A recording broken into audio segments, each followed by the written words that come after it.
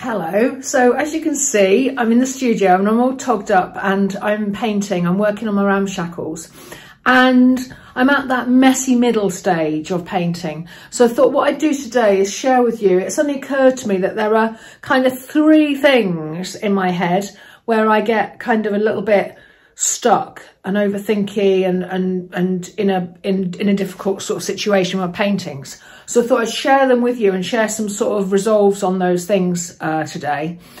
So I'm going to turn the camera around and get going with that. But just so that you're kind of watching out for these things, the first thing that I get stuck with is I think we can get even into a routine with play. We get into a sort of a static mindset or a sort of a same thing all of the time, and it stops being about play and it becomes too mechanical. So that's the first thing. The second thing is I want to talk about timing and how much time we spend on paintings and how that all works with the series. And then the third thing is that I want to just sort of broach this subject of how much creatures of habit we are and how, you know, if we're not careful, we're not pushing things enough.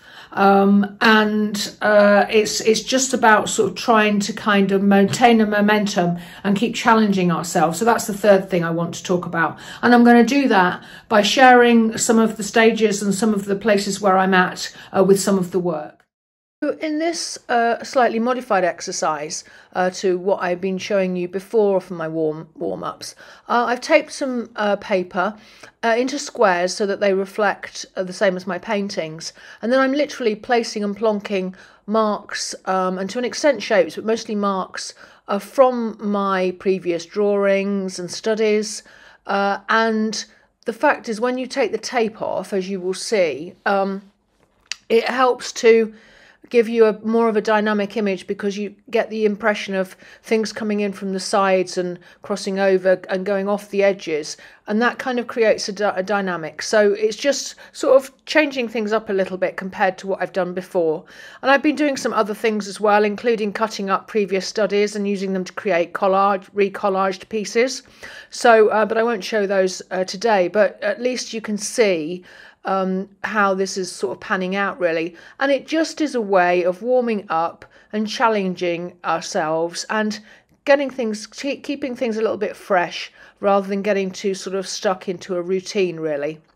And some interesting things come out of this study. My favourite one is the bottom right, and it's just another way of sort of challenging ourselves.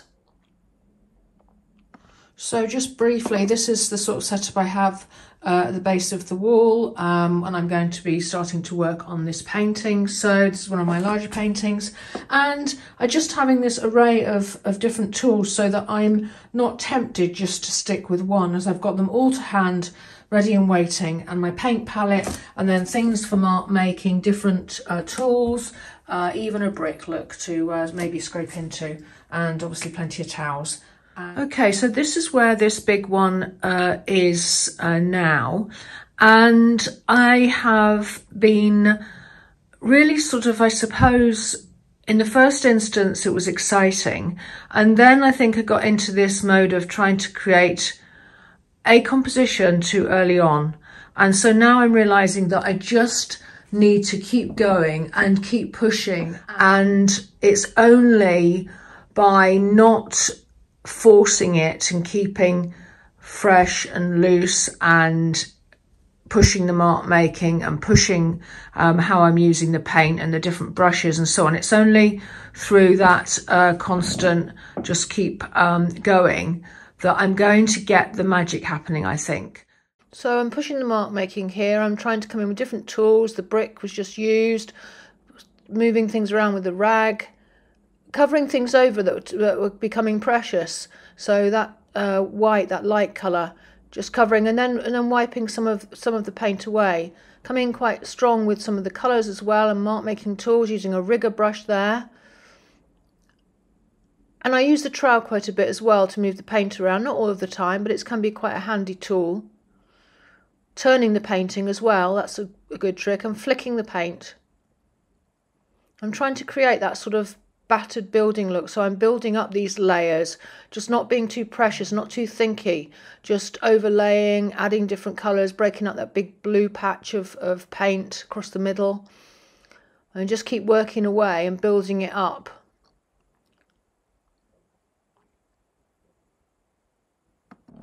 In sort of 20 minutes or so, just sort of started to add a bit more in terms of the feel of these battered buildings, in terms of the patina.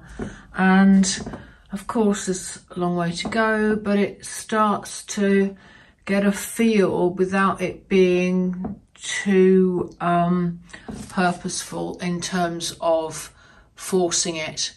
And in that 20 minutes I had no idea what I was going to be doing, and I think that's all good really, because I think if you force it, it becomes, I don't know, somehow sort of static, and what I want is the real feel of these places and the energy of these places, and potentially the movement too. And quite a bit of it might disappear under paint. I might hide things, I might bring things to the fore, but at least I'm starting to create a richness. So these are 3 of the number of panels that I've got that are the sort of medium size. So these are 40-ish centimetres square, and they're chunky panels. And they've had obviously the collage, which you saw in a previous video, the link of which I'll put in the notes, and several layers now of paint. And there are a number of issues, and I kind of want to focus really on keeping things moving. That is kind of the point of having a series, so that you don't spend too long on one individual painting and you move on when you get stuck or when you don't know what to do next with a particular painting. However, I haven't been doing that. But the thing that's associated with that is, and I should probably have said that at the beginning really, is that if we get into a mindset of what the painting is going to be too early on, then that is a problem. It's certainly a problem for me, and it's certainly a problem if you want to be loose and expressive and less representational, because I keep trying to force into a mold that I've already preset, and I think that's where I'm getting stuck. So what I'm going to do now is I'm going to work on each of these for 15 minutes each, and 15 minutes only, and then I'm going to move on. So here, I think you can see at the beginning when I showed all 3, it's quite a literal image, and so I'm really trying to loosen it up. I'm trying not to get too thinky. I'm putting blocks of colour down. I'm using quite a lot of mark making tools, scraping in and so on, as well as adding colour. You can't see all of the scratching in I'm doing, but I am doing quite a bit. And I'm also trying to take away that sort of big bold band at the top, which I keep sort of wiping out and then reiterating, and I'm sure I'm going to go through quite a few rounds of that, but I'm trying to take away so that I don't have that sort of edge of a building, which is not really what I want. I want the feel of the building, I want the rawness of the building. So I think it's going to be one of kind of constant iteration. Here you can see where I'm actually taking away some of that outline, if you like, which I really don't like, and I will probably then reinstate by scratching in and doing different things. I'm using the brick there, look. And this is a second one. Wiping away and covering over with white paint the things that I don't like. Covering things over, scraping things in, using different colours, but adding white space. I don't like that blocky band across the top, so I'm going to be sort of trying to address that and take that away. Working in with the marks. Here you see me using the trowel quite a bit again, being brave and covering over things. And then adding different colours, giving a different feel, breaking things up a bit as well. Adding some bright orange at the front or at the left-hand side. Turning it around again helps. And then really scraping in with a knitting needle and being brave with white paint to take some of the blockiness away. So I hope that's been helpful as a way of sharing with you some of the progress on the Ramshackles and talking about pushing through these mucky middle stages and keeping focused with respect to timings and keep pushing the mark making, as well as having and starting to have a dialogue with our work so that our intentions can be met, really. So thanks very much for watching. I'd love to hear your comments, and I'll catch you next time. Thanks a lot. Bye bye.